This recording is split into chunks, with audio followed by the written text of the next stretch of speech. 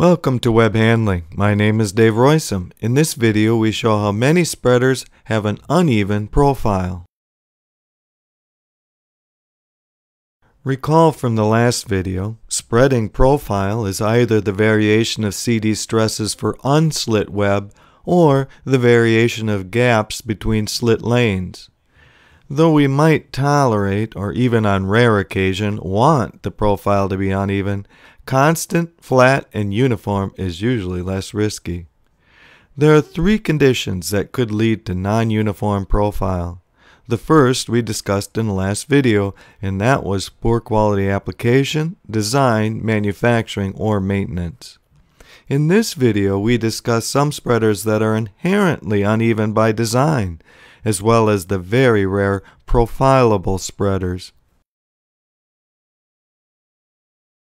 Guess what happens if you overbow a bowed roller or bent pipe type spreader?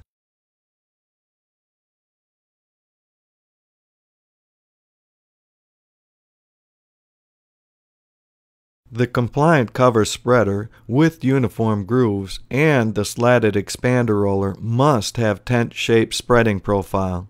The reason is easy with the following analogy.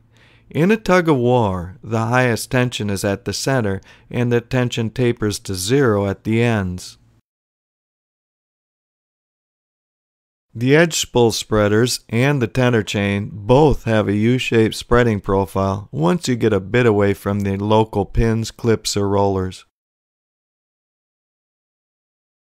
Two versions of the expander roller have an M-shaped spreading profile. The reason for the loss at the outside edges is similar to what we saw in profile number 2. The reason for the loss at the middle is due to friction of the assembly not allowing the cover to expand uniformly across the width.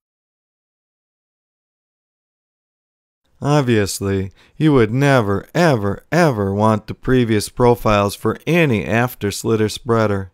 The reason being is that you would risk excessive gaps and instability in some locations and running lanes together in others. Yet, there are places where you might want spreaders that could put more power in one location than another, provided that the operator could use that selective adjustment to do more good than harm. One case on unslit webs might be a baggy lane. Another case on slit webs might be to open up a gap that may be too close for some other reason. Unfortunately, or perhaps fortunately, Profilable spreaders are extremely rare. Perhaps the most common is taping a roller in selective locations instead of at both ends as in the concave roller.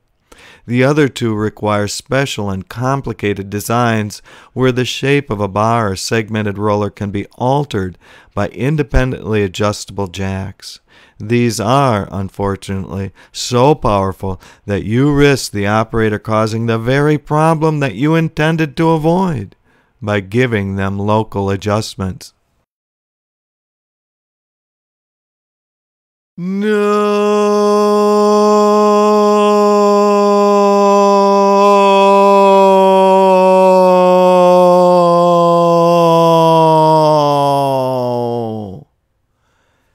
And as a reminder, spiral grooving or tape on rollers does not spread, as was proven on the same All Web Handling channel.